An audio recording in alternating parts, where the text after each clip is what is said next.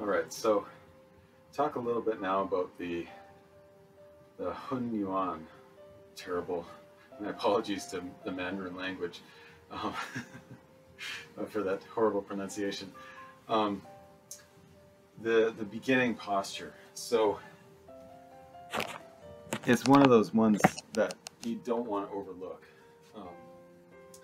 because it really helps build the larger practice around it. It's kind of like that keystone.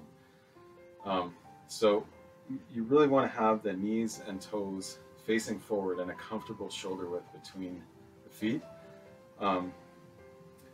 So I'm not duck-footed, I'm not pigeon-toed, but my knees and toes are in relatively perfect alignment with my hips, my shoulders, and my line of sight.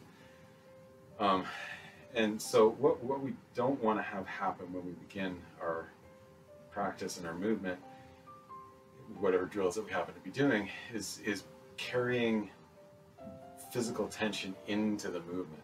We don't want to be thinking about the move that we're going to do and subconsciously priming our body to start being active and start moving, because we already have a bit of built up physical tension and we carry it into some drill. Then we're not going to be getting the benefit of the movement, because it's going to be making our body more tense, or at least stay the same level of tension through the whole thing, when a lot of the day-to-day or week-to-week practice is actually trying to release or reduce the tension. That's really a big component of this starting posture. So yeah, knees and toes forward and nice and relaxed. And so you want to feel the weight of the body stacking up as it goes, and it's being held there by the skeletal structure, not through the muscles and tendons, sort of trying to suspend and keep that weight, in balance and in alignment and all that kind of stuff. That's the job of the skeleton, so we want the skeleton to be doing it.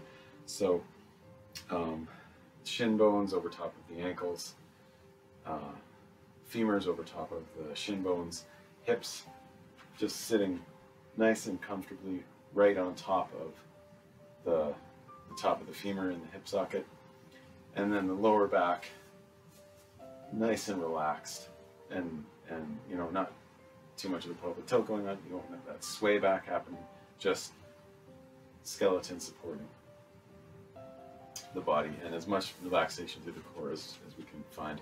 And same with the legs, same with the arms, same with the chest, and then the spine. And so again, you want it to feel the front line of the torso relaxing. So an easy way to check in with that is if you get your hand right on your belly there, sort of the upper belly, thumb kind of reaching, it can touch it's a little bit different for everyone's different proportions, but the tip of the thumb touching the bottom of the solar plexus there, where you kind of feel that diaphragm and all that sort of connection there to the soft tissue. And then the fingertips and the heel of the palm are on either side of the rib cage.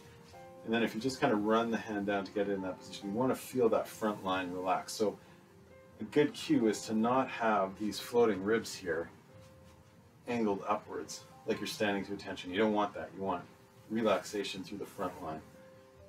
And so just smooth length through that front line there. And then the shoulders, once you're sort of in that position, should sit kind of right on top of those upper ribs, up in here. So again, they're being supported there. I don't need tension in my trapezius, through that clavicle area, or in the deltoid muscles of the upper pectorals at all to hold my arms up. I want gravity to be pulling them towards the floor. And then you just want to check in and feel, can I feel the upper arm, the weight of the upper arm, the humerus, bicep, the tricep, pulling on the shoulder socket and pulling it kind of open, creating a bit of space in there. And the same with the forearm. Can I feel the weight of the forearm and the hand pulling on the elbow joint and just kind of opening it up a little bit? And then same with the hand. Can I feel the weight of the hand kind of pulling on the wrist and opening up, relaxing the wrist a little bit?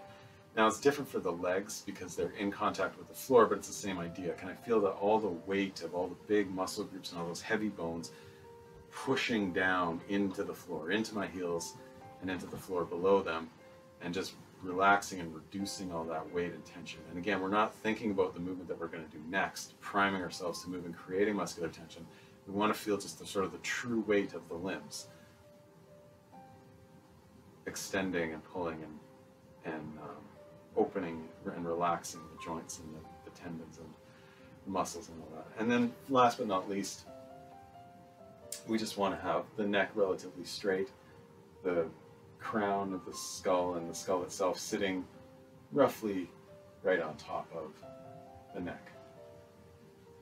And then with this posture, we're in sort of a good neutral starting position to begin whatever drills or forms or whatever it might be that we're practicing in that given practice on a given day and whatnot. So that's the beginning posture, the Hun Yuan.